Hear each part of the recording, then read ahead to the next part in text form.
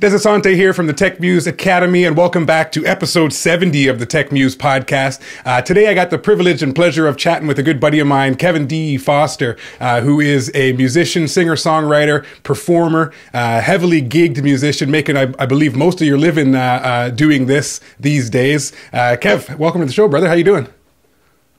I'm doing well. Thanks a lot for having me. I appreciate you having me on the show. I've seen a few episodes, and there's some pretty big names coming on here. So to have me on here, it's an honor. Well, no problem. In fact, you and I have been trying to organize this for a while. We've talked about it for ages, and it's good to finally get you on the call here and chat and pick your brain a little bit about what you do as a DIY musician. So these days, now you're out of my group of musical peers, you're probably one of the most heavily booked musicians that I know of, and that's definitely something I want to dig into a little bit with you. See, one of the benefits of having a platform like the Tech Muse podcast is I get to bring people on who I want to know what they do and how they do it, and they tell me. It's wonderful. Right. Yeah, it's a bonus. Yeah, right. So how long have you been at this now? You've been playing music all your life, or give us a little 25-cent tour as to where you've been and how you got to where you are now. Yeah, I actually was quite a bit of a late bloomer. I probably didn't start playing music sort of like regularly until I was about 19 or 20.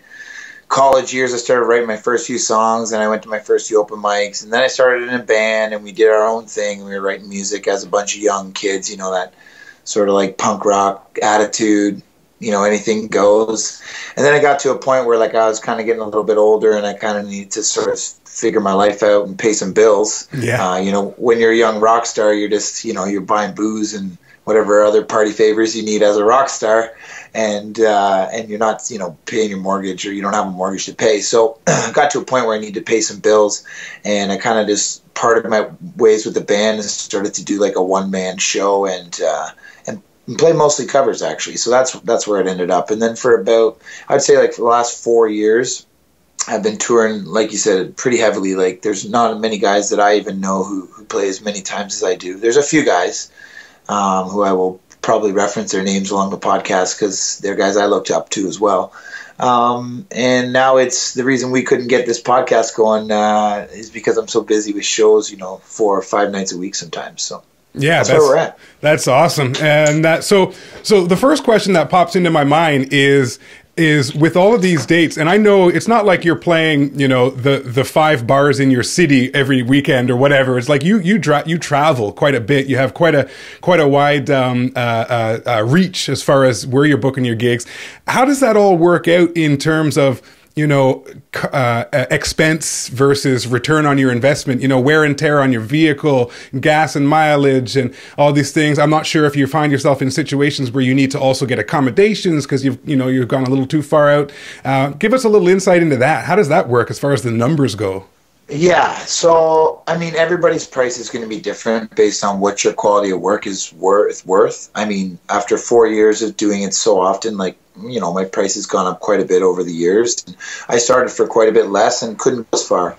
But generally, I will go about 1 hour's distance from where I am, sometimes a little bit further. Beyond that, I need to start to charge a little extra on top of my flat rate. And that would be mostly for private corporate events or weddings or things like that. Beyond that, I wouldn't go to a bar in Ottawa, Ontario from the Toronto area. It's just too far and not feasible unless there was some sort of crazy event going on where they were going to cover all that. So. Right. That makes sense. Yeah, that makes sense. Now, another question I have for you, because for those people listening, you may or may not recall that I also am a gigging musician with my lovely lady, Carol. We call ourselves just simply Des and Carol. And we're in the process now of, booking gigs and whatnot. We've been at it for a couple of years and so, still sort of learning the ropes. But one of the questions that I guess I would have for you is, as you've been doing it longer, how is it that you've managed to negotiate higher rates for your services? Now, first of all, I should let everyone know that you predominantly play as a one-man band, so there aren't too many mouths to feed. If you're in a 4 or 5 piece band, you've got 4 or 5 people that need to pay the bills, right? So you've got to charge more. As a one-man band, you can get away with playing a $100 gig as long as it's not too far away. But how have you managed to negotiate higher rates with these venue owners and bar owners? Well, most times beyond like I'm a little hoarse today. I played 3 or 4 shows in a row actually, so I'm a little worn out. But I've been told, and I'm just, I'm not trying to do a humble brag or anything, but I've been told I have a really good voice, and I have a good product. And once you start to hear that enough, and everybody, all the servers at the bar say, you're one of the best guys who's played here. You start to realize, okay, well, if my product is here and everybody else's product is here, then why am I not getting paid more? And on top of that, I provide a product, like you said, that is probably one of the most unique products around here. I do have like a really interesting foot drum now. I used to have a suitcase and a few things, and a lot of guys have cajones or kick drums or stomp boxes or things like that. But now, I've even stepped it up a little bit further, so I can ask for a little bit more because I'm providing, a filet mignon. You can go get yourself a cheeseburger for $1.69, or you can get yourself a steak for $25. Yeah. So, and it's like, what do you want? And you can go, there are different bars. Some bars will pay for $1.69 burger. Other bars want to pay for a steak. You understand what I'm saying, right? I do. Everybody understands the analogy. So if you can just make yourself a steak, then you can charge what a steak is worth. Yeah. And I think that's the bottom line in negotiation. When it's close, I'm still very supportive of my parents and grandparents since I started to make some money. Of course, before when I was in the band just doing the rock star thing, it was kind of like, okay, whatever. But now my parents are like happy to support me. They're supportive in helping me find gigs. They're always talking to me about different places to go and all that sort of thing. So that really helps when they come out for dinner at the bar that I'm playing at, and the bar makes an extra $100 because there's a couple extra people there. They really appreciate that. So as much as I try not to be a promoter, I do very basic promotion, and I act like I'm a teammate to that bar. And that's one thing that's very valuable to them is like, not only am I providing music, but I'm always saying, hey, hopefully you're tipping those waitresses. I'm always saying, oh, I recommend the whatever beer on tap. I really recommend the BLT sandwich here, whatever it is. And I'm helping to sell their bar. Why? Because I'm an employee. I'm a subcontractor there. And if they do well, I do well. Yeah. And it's a give-take relationship. So if you look at it that way and you're a proper businessman, you'll do just fine. Yeah, there's a couple of points there. Like, and it's refreshing to hear you speak this way, because a lot of times people forget about the fact that when you and a bar decide to do business together, that's exactly what it is. It's a business relationship, and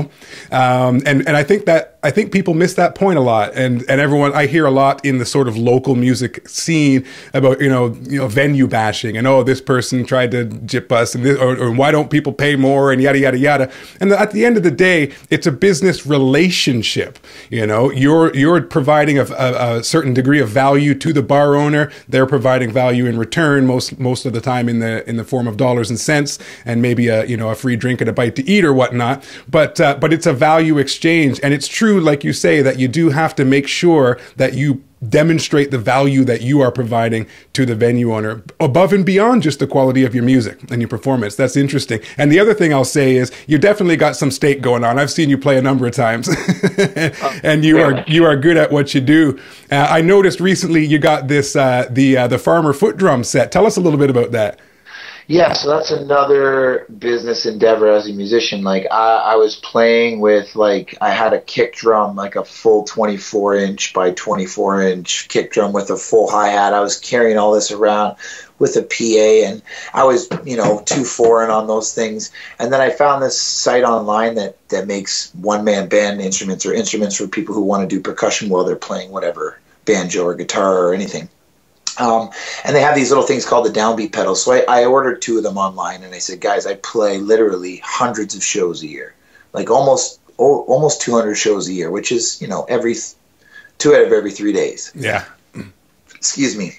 And they said, you know what? If you're putting that much time in, then a lot of people are going to see these little instruments. And so I bought them, paid full price, and I started to do promotion and really, like, I was on their team. Once again, this is a business relationship. You guys are going to help me out with these pedals. And they gave me their artist discount, and I Instagrammed it, I Twittered it, I Facebooked it. Everyone at the show, I have their business cards. I stuck their stickers on all my cases. and I did as much promotion for them as I can. Once again, this is a give and take relationship. So after a year of touring with the little downbeat pedals that I purchased, I decided, and I made enough money that I decided I was going to invest in this flagship product called the Foot Drum.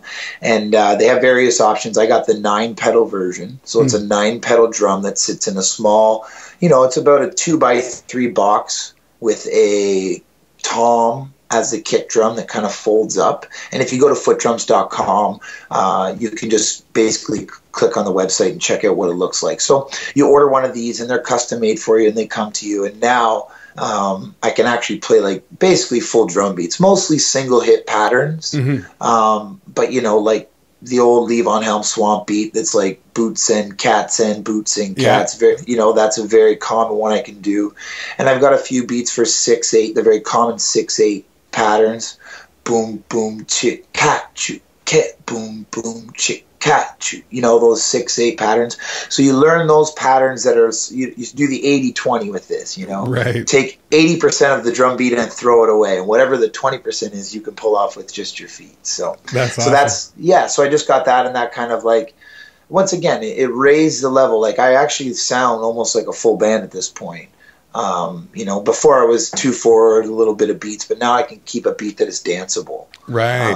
So it really helps with the negotiation again, right? 100%. Yeah, it's you've added an additional layer of value to what it is that you're bringing to the table, and it's interesting to see because you do this all without help. Like it's just you lugging the gear, setting the gear up, tearing the gear down, playing all the music, all of the parts, including drums, while you're strumming and humming, and it's really actually quite impressive. Do you have anywhere online where people, like on a YouTube channel, where people can see this in action? Do you got anything out there yet? Yeah, so I haven't quite gotten like a full produced video together yet because I only got it at the end of April, and so I've had it for a few months, and I'd really like to be a little bit better before I throw it out there. But there are some small clips on my Instagram. If you just go to @KevDFoster, that's all my social. So @KevDFoster on Instagram. If you scroll down a little bit, there's a few little videos and some photos of the drum, of me sort of playing and strumming. But other than that, I haven't quite got there yet. I do have a photo shoot coming up with it for, with a professional guy to take some photos and maybe a quick little video. So we'll get that out there. But nice. I look forward to it. Okay, so let's talk about booking gigs. How does this work in your business? Do you like, what sort of level of organization do you have? Do you do you got a spreadsheet? Do you do anything like that? You got this contact database? Anything like that? Any tools you use? Yeah, I always have my iPhone within arm's reach like everybody does. Right. And, if you're using the calendar or any calendar, a Google Calendar of some sort, and it's on the cloud, and you pick up your phone and you're at the venue and you finish your gig, it's like, hey, Johnny, let's set up another date. And you open the calendar right there and you put it in. Yeah. And make sure you put it on the right date. You put the time, you put the location, you put how much you negotiated in the notes every time, every single time, because you don't want to get there and go, I forget what he said, and then you're asking for more. You write it down, and it's like, this is what we talked about. It's in my calendar notes, period. Right. Okay. Now, after 4 years of being organized, but I do only use an iPhone or an iPad or my computer if I'm at home sending emails out. And those calendars sync across the board. I have one calendar that's, on Apple calendars, you can color them. One is called music. Right. And everything goes into that purple calendar as music. So I can turn on music and I'll see all the gigs, and I can turn them off and I'll just see all my personal stuff or my work stuff and other stuff like that. And that's pretty much all I use. So you've got momentum now. What about in the beginning, or what about even now when you're approaching a new venue who doesn't have any relationship with you and hasn't necessarily heard you? How does your approach change there? A couple things I did at the beginning was I called every single bar within like an hour radius of my house and just asked if they had live music. And if they didn't, I'd ask if they'd be interested in having some live music. I'm a local guy. I'm from around. I'd love to come play. I always play top 40 rock and classic rock and stuff that, like, I mean, a lot of people don't like to do that, and I don't either. I'm tired of it too. But the Beatles, the Eagles, CCR, all that stuff that people want to sing along to, the Oasis and the Pearl Jam now, because the 90s are big for those older crowd. Yeah. So I play all of that stuff. I've gotten So I have a list of songs that I send them and say, listen, I play all these songs that your patrons are going to know and love. I have reference letters. So in the first few bars I played at, I said to the manager, like, hey, you liked what I did tonight? Would you mind writing me 4 or 5 sentences on a letterhead from your bar? So it says Johnny's Bar letterhead.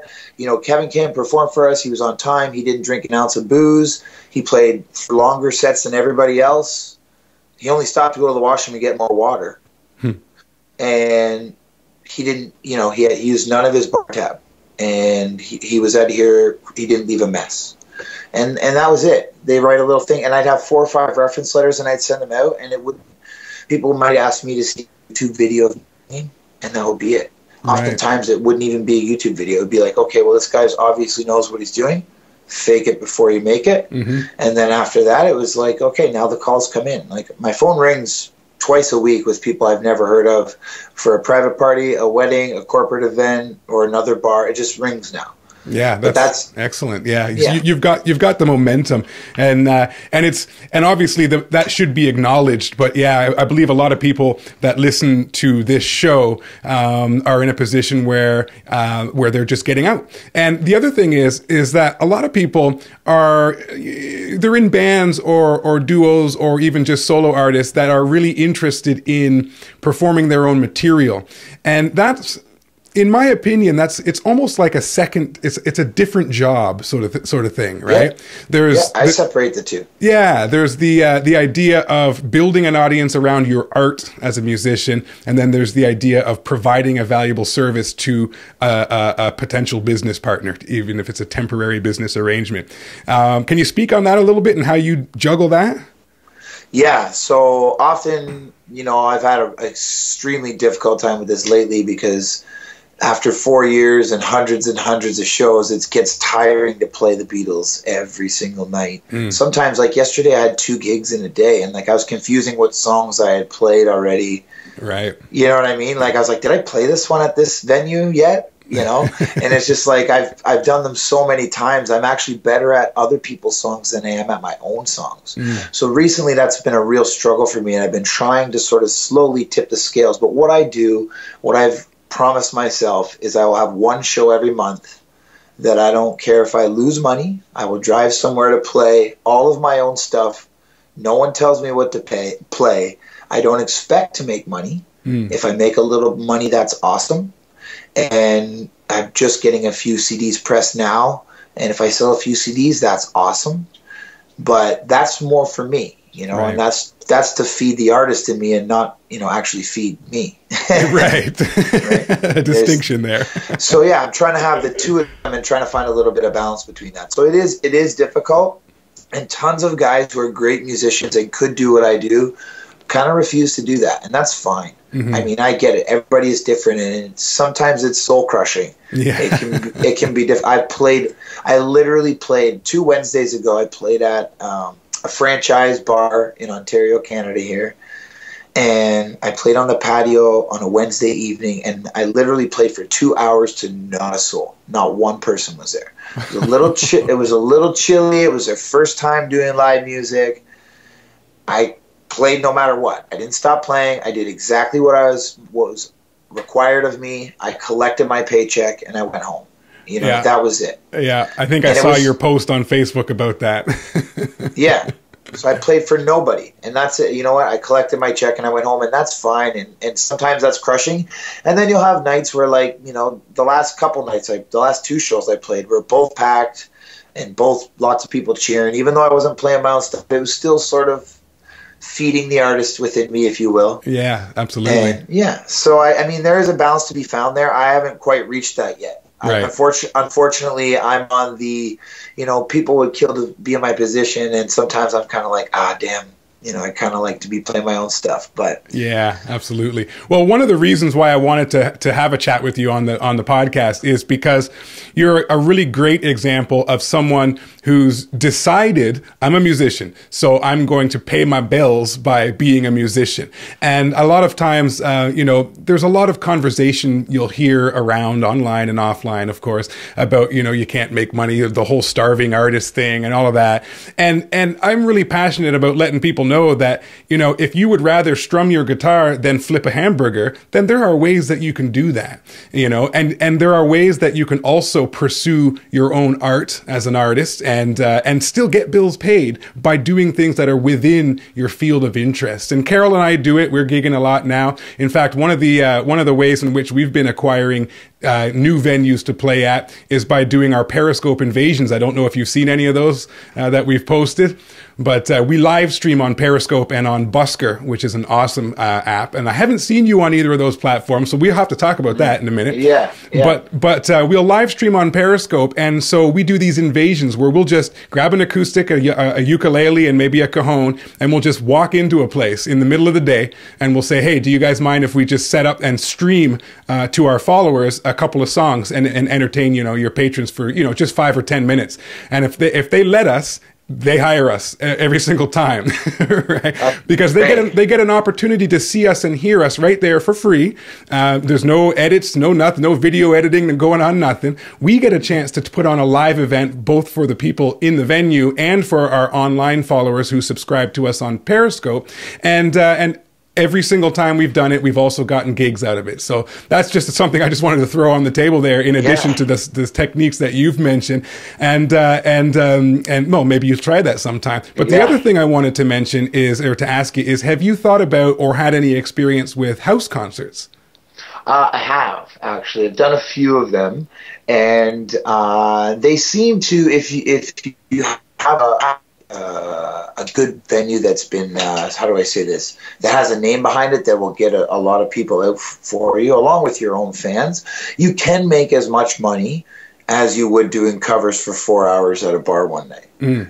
So I've done places where I play 1 hour of original music, and I'll take home a good chunk of cash. Right. And I'll also take home 12 new fans. You know, real fans, real Kevin Foster fans, not Campfire Kev. That's what I kind of, you know, Campfire Kev is the cover guy who goes around, sits around the campfire and goes, oh, baby, wanna be the one that saves. That's Campfire Kev. Yeah. And then Kevin Foster is me, the artist. So when you do play those, you know, people are there to see you and to hear your music, and you can make some cash. I think it's I'm trying to do one of those a month. Right. That's kind of my thing, right? Remember, that's my thing. Like, my promise to myself this year was, like, don't do all covers every weekend.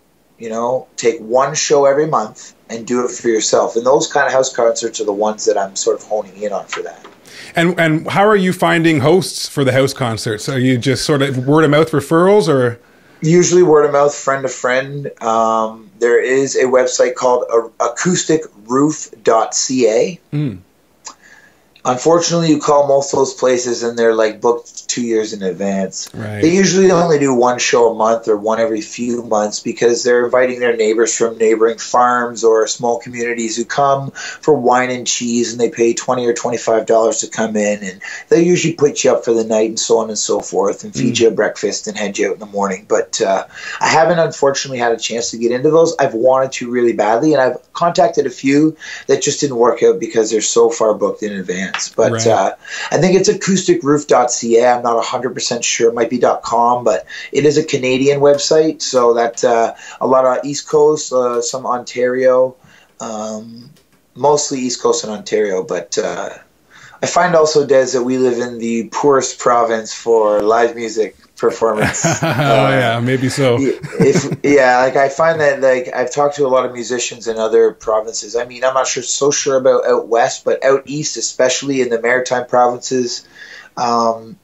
it's more pubs than clubs, and they want wooden instruments. You know, they want the kitchen jam parties. They want the mandolin, the guitar, the wooden foot drum. Yeah. You know, they want somebody banging on that suitcase or whatever. And there's a Celtic, sort of Irish, I don't know how to say it other than maritime feel, Canadian maritime feel out there. And I believe that they value music a little higher. And I've been told many times that it's almost double the value here as it would be here in Ontario, the Greater Toronto Area and such. Maybe time for a little road trip, perhaps. I think so. Well, you know what? I had a few friends. I'll just give them a quick shout out. Sly Violet. They did a very successful East Coast tour. They drove out there and back, and I think it was 4 weeks or so, and they came back with a couple $1,000s in profit. Wow! After all expenses, so wow. They came home. Yeah, so that's not hard. That's not easy to do. You know, Violet booked the whole thing herself and negotiated place differently. And she had an Excel sheet for that, for the expenses and because it's a big tour. Sure. I mean, what I'm doing is going to a venue and then back home every night. You know what I mean? Yeah. They went on a full loop for 6 or 8 weeks. I don't really do that very often. I'd like to, and that might be in the future, but that takes a lot more. What's going out, what's coming in, travel time. Sure. It's a lot more organization. Don't get me wrong, what I do is a lot of organization as well, but it seems to be a little bit more, you know, I can sit down on my computer every once in a while and do things and fill up the calendar, whereas that is like weeks of work on end every day. Right. Calling to get everything lined up in perfect succession in the route you need to take, right? Yeah, and probably still have things you know, fall through the cracks as you start to get into it. 100%. More often than not, I imagine. So just to wrap up the house concert thing, what's your revenue model when it comes to house concerts? Do you charge the host, or do you just sell CDs, or what do you do in a typical house concert situation? The house concerts that I've been at. Actually, one is coming up at the end of June here, and they have a minimum donation for everyone who comes to the concert, and generally that goes to the artist. Right. Sometimes, you know, I've played one where we had a videographer, and sometimes in the city of Toronto, the places are doing it to help pay their rent at their condo or at their loft. Right. So sometimes the place actually does keep a little bit of that door. To help keep the concerts going on, right? I mean, to help keep that place alive and, you know, to clean up after and so on and so forth. You know, these venues aren't making any money selling booze or anything. Right. So if they can't be, you know, they have a space that they're offering for us. I really appreciate it. And I don't mind if they take some of that. That's totally okay for me. But generally it's the door and of course merch sales. Yeah. So what I find is you're going to get, you know, a good chunk from the door, and then everybody who's there is usually invested in your music enough that they're going to purchase your music. And if they don't buy a CD from you, you could probably expect that they will go and make a download purchase, you know, or give you a follow on some of those ever important social networks. Certainly. So I think that the model is both. It's you're going to get from the door. People are paying to get in to see you, and you're going to sell your CDs or your merchandise to them and probably make a decent chunk, almost 50-50, I would think. Okay, that makes sense. That makes sense. Yeah. There's a woman named Shannon Curtis who wrote a book called No Booker, No Bartender, No Bouncer. Have you read it? Are you familiar with Shannon? I'm very familiar, and I've read the Coles notes on it, but I have not read the full book. Okay, I have yet to read it. I just purchased it on the iPad. I haven't got into reading it yet. To be honest, most of the time I consume books via audio. So for me to sit down and actually move my eyes from left to right over and over again is not something I'm very comfortable with. I normally get tired and fall asleep, but I will read this one because I'm interested. But for those people listening, I recommend you check her out. In fact, she was on an episode of the CD Baby DIY Musician Podcast. Don't remember which episode it was, but if you just search for Shannon Curtis, you'll find a really, really cool interview with her. And she breaks down the reason why she does exclusively house concerts. And I got some really neat food for thought from that. And now we've been experimenting with it a bit ourselves. And when we do house concerts, it's like you say, well, in fact, we haven't done one where they've charged minimum donation. We've done them where we play entirely free, and then we ask for donations and support, and we sell our merchandise. And we've walked away with decent cash, especially when you compare it to the $1 per hour when you play a 4-hour night at a pub, where people aren't necessarily there to hear you. They're there to drink and socialize. And if they happen to like what you're playing, that's an added bonus, you know? Yeah. I'm sure you can relate to that. But when you have a captive audience of 15 or 20 people sitting down in front of you and you know, maybe sipping on a beverage and watching and listening to you, that's an entirely different experience. And that's worth something alongside aside whatever money comes in, from the night, as far as I'm concerned. And you also hit the nail on the head that you end up with real, genuine fans out of it. You get their names on their email addresses into your email list, and you stay in touch with them, and they're gonna be eager to hear from you, and they're gonna be eager to know when you've got something else for them to check out, and that is powerful in itself. So a question for you, Des. Flip the script. Do you, like you're doing the Periscope takeover and you're kind of inviting yourself, are you finding people and saying, hey, why don't I throw a house concert for you? Or you're having a birthday party, you're having a party. Are you seeking those out, or are they venues that put on house concerts? No, it's us seeking them out. In fact, we haven't got in touch with anyone. In fact, I've got 2 contacts that I have yet to reach out to that actually are set up and do house concerts on a regular basis. For us, it's just been reaching out to people. We've done one that, friends and family type of thing, right? And our criteria is we will play 100% for free. This is our method. Feel free, anyone who's listening, to experiment, but we play 100% for free, and we only ask for 2 things in return. One, that there's at least 15 adults in attendance, people who are capable of buying something, so not 15 6-year-olds, right? Yeah. And then the only other thing we ask for is that the host provides a comfortable place for people to gather and watch us play. Anything above and beyond that is entirely up to the host. If they want to serve finger foods or whatnot, that's entirely up to them. They're basically hosting a social, and we're coming to provide the entertainment for free. And then we will, we'll have our donation bucket out front, and we'll incorporate it into our spiel. Because I play in a duo, of course, with Carol, and she's a fantastic singer. So when we get to the end of a tune, hit that last chord, and I wipe the sweat from my brow, and I point at her, and I say, somebody tip this woman. These kinds of things. So we incorporate it into our performance, and then we have, of course, our merchandise for sale. And dollars per hour, it's wonderful. We're trying our hardest to get more and more of these types of events, because they're a lot more enjoyable to be at and to perform, and they're oftentimes more lucrative, and you end up with a fan base. You're developing your fan base, and those are all powerful things from the artist side, as opposed to the, like you said, Campfire Kev thing. Right? Yeah, exactly. So I think, in my opinion, house concerts are a great way to begin to make that transition into still getting paid while playing music, but also playing your music and being expressive as who you are as an artist. And that's something we're definitely working towards. That's for sure. Something just popped into mind while you were saying that is, like, I'm often at places, parties, social events, where they're like, oh, hey man, here's a guitar, why don't you grab your guitar and play us a few songs? And I'm like, dude, yeah, I do not want to play my guitar right now. But I'm thinking that that's a huge opportunity for me to say, how about we set a date 2 months from now? I'll come back here with my guitar, and we'll do an actual night of me singing. Yeah, I'm not playing Oasis.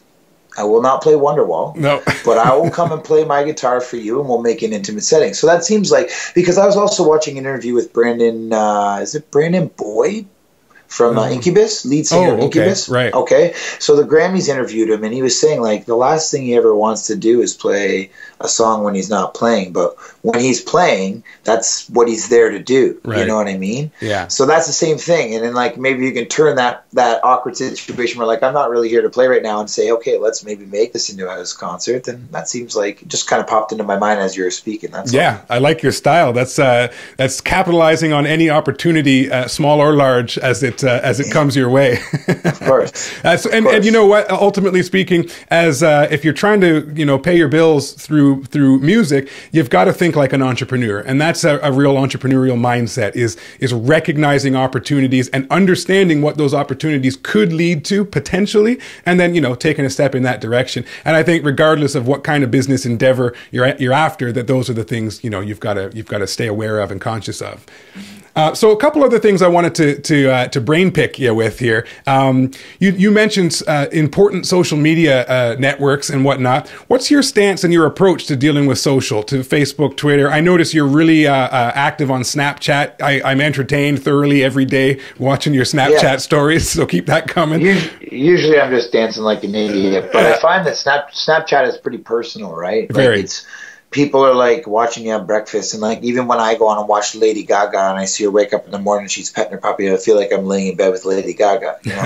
It's very personal. So I find that that's like that's a place where like people, if like people are paying attention, like I don't know, there's a more of a connection there. I used to be heavy on Twitter, and I kind of moved my focus to Instagram. I can't do them all, you know. It gets too much. Obviously, Facebook, because that's friends and family mostly. I'm always throwing stuff out there, and I'm sure people are annoyed and hate me by now. But again, it's my due diligence as a partner of the bar or business that I'm going to be helping. Yeah. That I put it on there, regardless if my friends are tired of seeing it or not. You know. Yeah. And oftentimes they aren't. Oftentimes they want to know where I'm going to be. You know, they can't always make it. I don't want to be like directly putting pressure on somebody to come. If I just throw it out there, hey, this is where I'm going to be this week on Facebook and maybe on an Instagram photo of my webpage screenshot or something. I use those that way. If anybody ever reaches out to me on there, I'm always right on it. I never let those hang. But I'm not actively trying to like get followers anymore. I used to. I used to be like that. If people are going to follow me there, I'm not going to be begging them to do it. If it's a robot, it doesn't matter anyways. I do know that venues have told me before, they're very honest. They're like, listen, it's not a secret that we look at social numbers. Sure. When we're booking bands here, especially at those places where you're playing your original stuff. Yeah. Because they want to know what kind of draw you have. Like, I'm not throwing anyone under the bus, but like there's a lot of venues in the city, like very popular venues. I'm just going to throw 3 out there. Lee's Palace, the Opera House, the Horseshoe. If you want to play at those places, and you're calling the booking agent there or someone who's booking there, they want to see that you have a decent following, because that's 1,000-person venue or more. You know, they can't have 12 people there. Yeah. So it does have weight in your booking 100%. And you know, I got 1,500 Twitter followers and 700 or 600 Instagram followers, and you know, I don't have a lot on my Facebook page, maybe 500, but you know, that's just significant enough for what I do to say I have enough of a following, and it's mostly geo centric. Yes. Like most of my stuff I geotag for the city. I want the bar to know that I'm calling all of Richmond Hill, Ontario to that area. Right. You know, and when I'm putting shows out there, I'm not hashtagging Kevin Foster or come see me tonight, like all those silly hashtags that are sentences long. My hashtags are very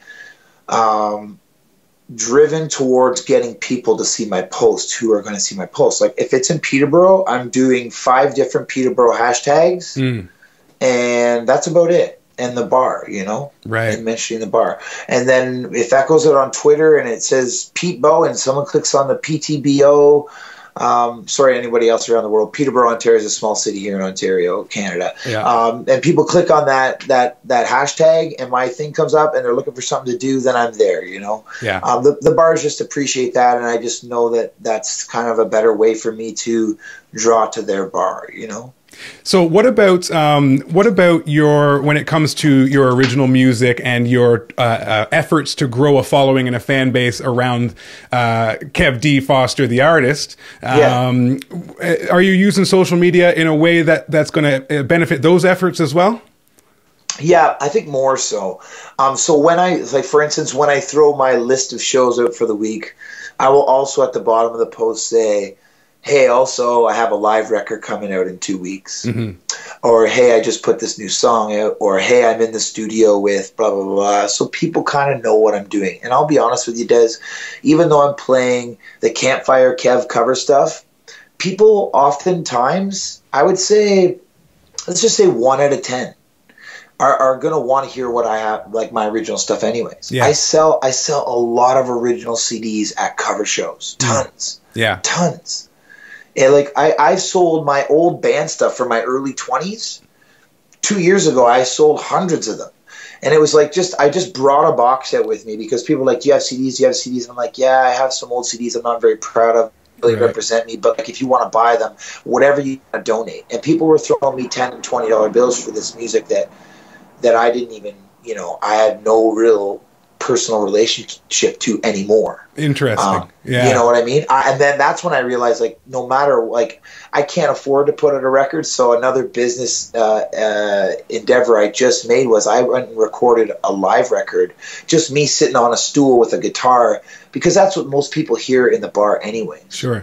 And most people want to, when they grab a CD from me, they've heard me in the bar singing Sitting on the Dock of the Bay, this, 48-year-old woman who loves that song. She wants to hear me in my essence of that. So if I hand her a fully produced record, it's got all my original stuff, and it sounds like it's kind of off the beaten path. But it was very cost effective to do a live record. Mm-hmm. I did all my own original stuff. And I think it was also very important, and I invested quite a bit in getting good album artwork.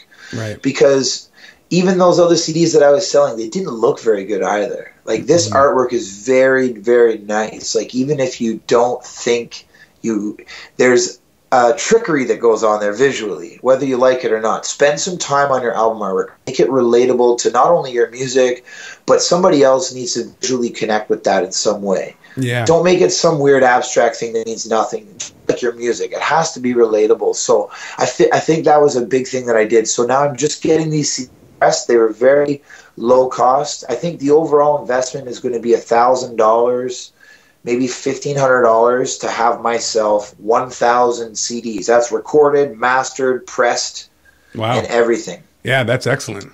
So for $1,500, I have a potential $10,000 income, right? Yeah. We're talking tenfold. Like, if it's 100 CDs at $10 each. Yeah, absolutely. Yeah, it adds up. I mean? It's cumulative. You get going. You start getting going in there, and you start adding up more and more.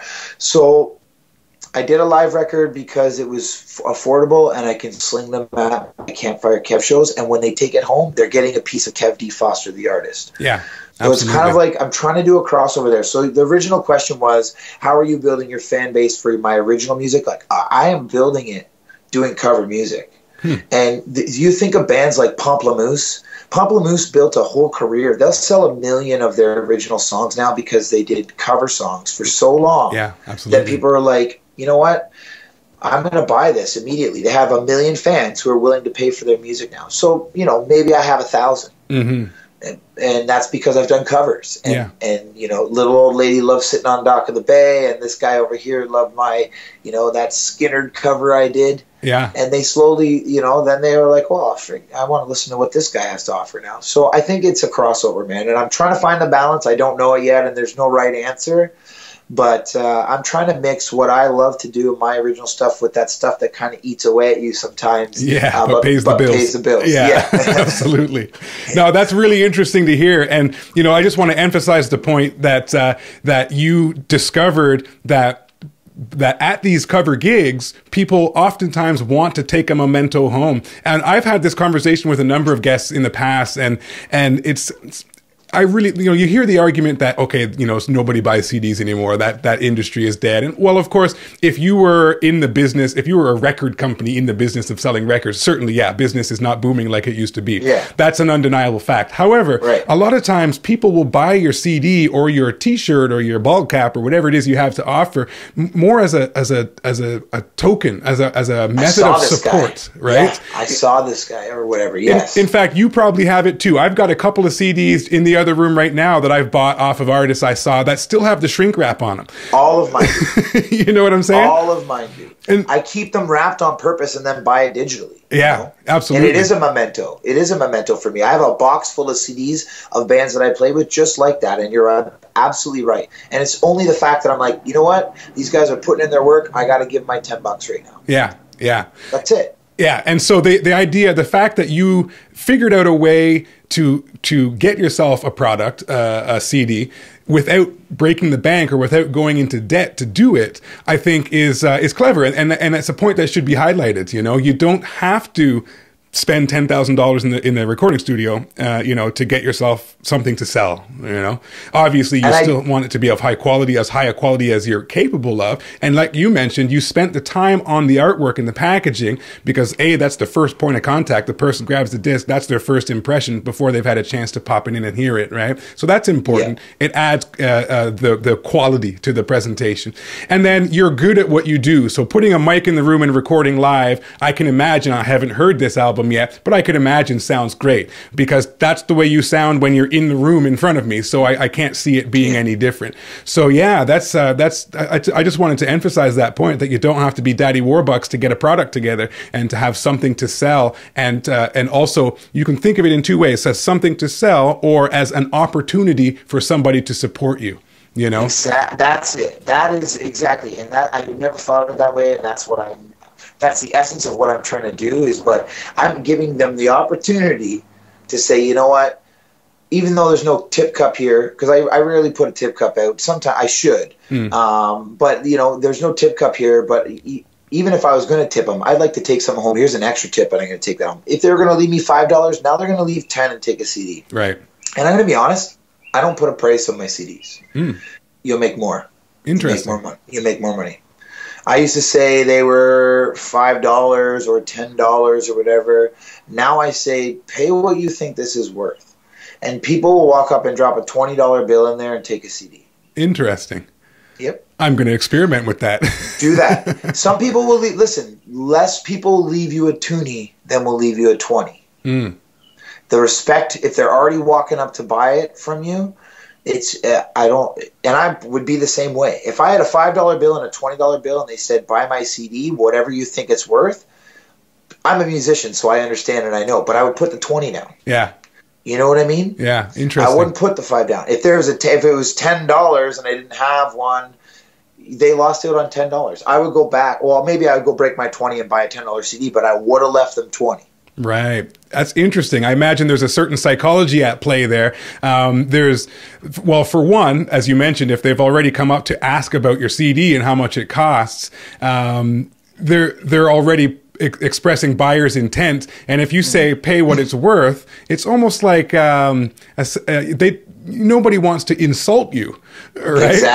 Exactly. That's fascinating. You put them on the spot, yeah. And that's what I say out loud. And people ask me what I'm like. Whatever you think music is worth, right? Whatever you think music is worth. And when it's silent but you know, when you quit playing music at a bar, okay, before the bartender has time to put the house music on and it's dead silent, and everybody can hear everybody else's conversations and they all kind of get a little quieter and the mood's kind of a little awkward, that's when people understand the value of music. Right. When there's silence, right?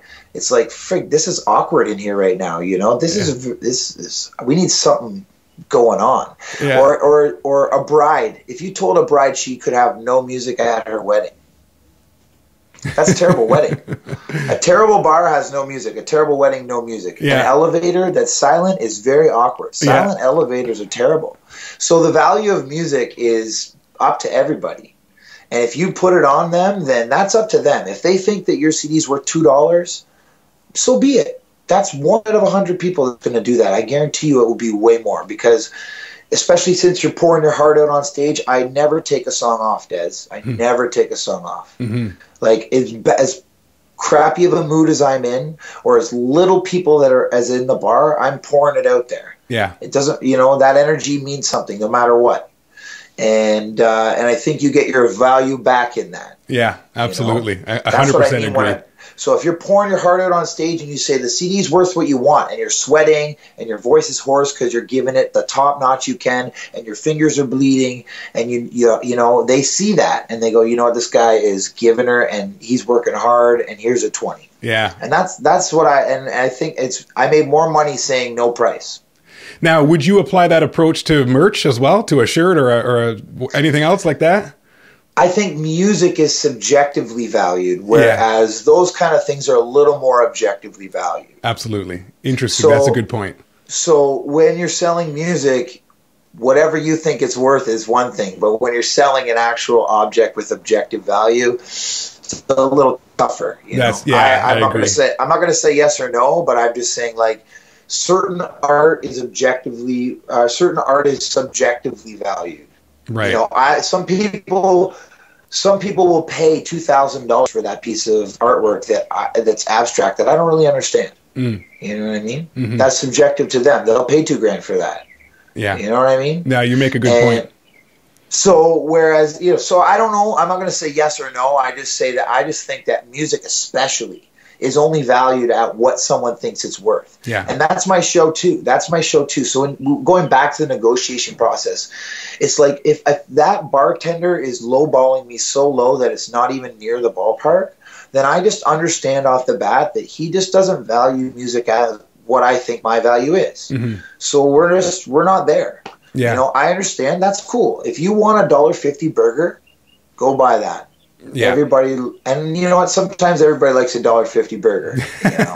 True enough. But that's it. And if you can align yourself, and just think of that as any other product. You are any other product or service. You know, if you are a plumber and you only have one bag of tools and you can only do a toilet sink, you're only worth much. Yeah. But if you can go in and you get the industrial stuff and you got giant pipe bars and you got all these cool tools and you're a professional and you got nice cars and your truck isn't rusting out, you know what I mean? You look like you are worth that. Then you can you charge more. Your Absolutely. Tools are more, your services are worth more. So just think about it as any trade, and we are a trade.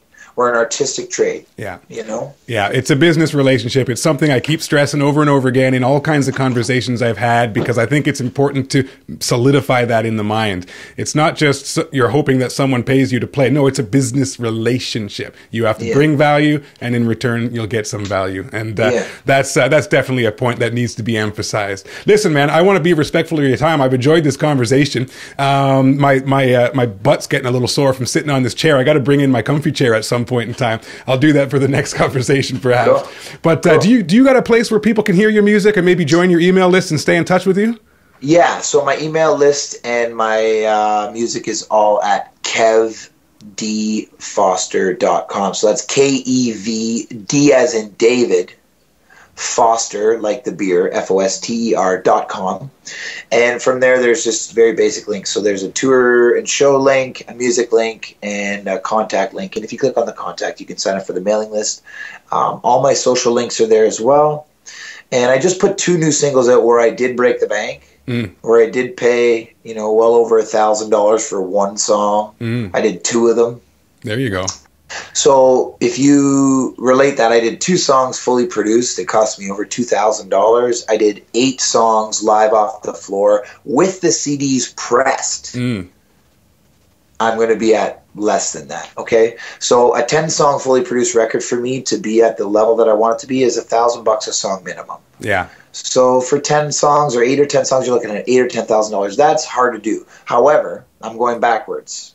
And this is one more point. I don't want to take too much time either, but I'm doing this live record as sort of a demo thing. All those songs are going to be produced over time. Right. And if you buy the live record, it's going to fund the production of the full record. And you're also going to see what happens from me on a guitar to what the full song, the arrangement that changes, the production value that changes, if the key changes, those kind of things. So the song was written like this. You're getting the bare bones, the 4 chords and the truth. You purchase that. That helps me fund the full production, and you get to see what comes of that. So you're kind of seeing the song grow, rather than most people get a fully produced album, then they go out and do a stripped down live version afterwards. Right. I flipped that backwards. So I flipped that backwards just in the mindset that it could fund the actual production. So if you want it, you like the song, you love the song Hold You that's on this live record, you want to hear that fully produced with a slide guitar and a piano player and backup harmonies and all that stuff, buy this record, and then I'll be able to go ahead and do that, and you'll get another taste of that at a whole new level. You know what I mean? I know exactly what you mean, and I love it. It's the whole sort of fan funding mentality combined with a very clever reverse engineering of your goals. I think that's fantastic, and I'm glad you threw that in, because that's a gold nugget right there. Listeners, so pay attention. One other quick thing I did is I did those 2 songs out of my pocket. I got all the receipts for them, and I'm applying for grants. So I did invest over $2,000. I'm hoping that I can get that back, and maybe even more money, saying, look at what I've done. I'm willing to invest in my own artwork. Would you be willing to invest in my artwork? And I can produce more of this. You know what I mean? Like Canada Arts Council type of grants, that kind of stuff? Yeah, Ontario Arts Council, Canada Arts Council, Factor. To be honest with you, probably every small town or municipality around here has a small arts council. Apply. If you're from, I bet you Durham has one. I know that York Region has one. They're everywhere. So I'm not a grant writer. I found a friend of mine who does write grants, and I said, you know what, we can work a deal of whatever money you get for me, I will give you a percentage. Right. So write the grant well, and if you get us 10 grand, you get a good percentage of that. If you get us $1,500, if you get us zero, a percentage of zero is zero. Right. So I don't mind paying them anything, a percentage of what they can get me, but I can't sit there writing grants all day. I'm playing too many shows, I'm doing everything else, right? So that is I just want to throw that in there. That's where the business is going for me. I would like to get some free money. Sure. Yeah. To record my stuff. Absolutely. You know what I mean? Yeah, 100% know what you mean.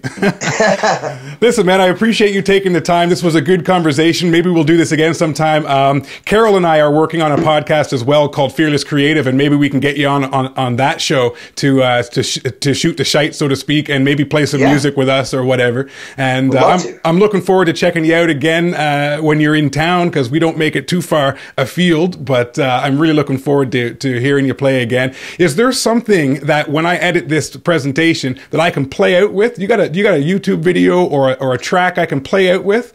Video or just audio? It doesn't matter. Whatever you're proud of right now. So 2 brand new singles on my webpage. I will send you them. Okay. I will email them to you. One is called Heavy Hearts. One is called Shake Me. You can play it. You can pick whatever one you think is more fitting for the show or for the audience, and just play one of my songs, one of my new singles. They just got put out maybe a month or 2 ago on iTunes and Spotify and Amazon and all that digital stuff. I didn't press those ones, but they're the ones for the that went in for the grant application. Very good. I will do that. I'll wait for you to send them to me. I'll tack them on the end before I upload this to the interwebs, and hopefully people will enjoy what they hear. And head on over to kevdfoster.com and check them out. Thanks, brother. I appreciate it, and we'll talk again soon. Cheers, man. Thank you. Hey, little lady, I see you crying out your big green eyes. I know I haven't made them smile for a while. Ain't no excuse for this. Hey, little lady, no, you're not happy when your lips go dry. I should be holding you in every night and make you feel my kiss. Holding on, nothing's gonna shake me. No one's gonna take this away from me.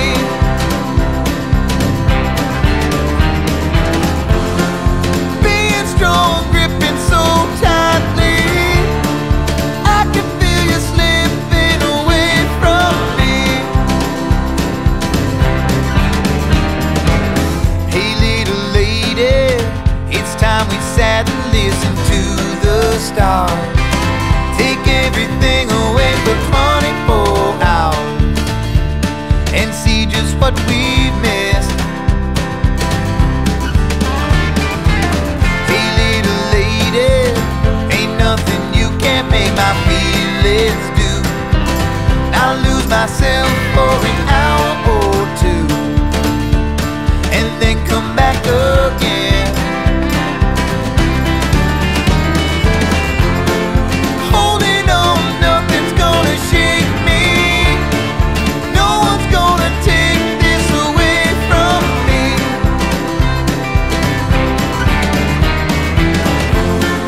Being strong and gripping so tightly, I can feel you trying to fight these demons that have taken over me.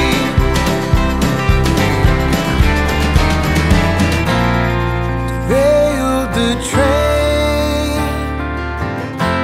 we're cleaning up carnage, washed out the banks. You said river's not tarnished.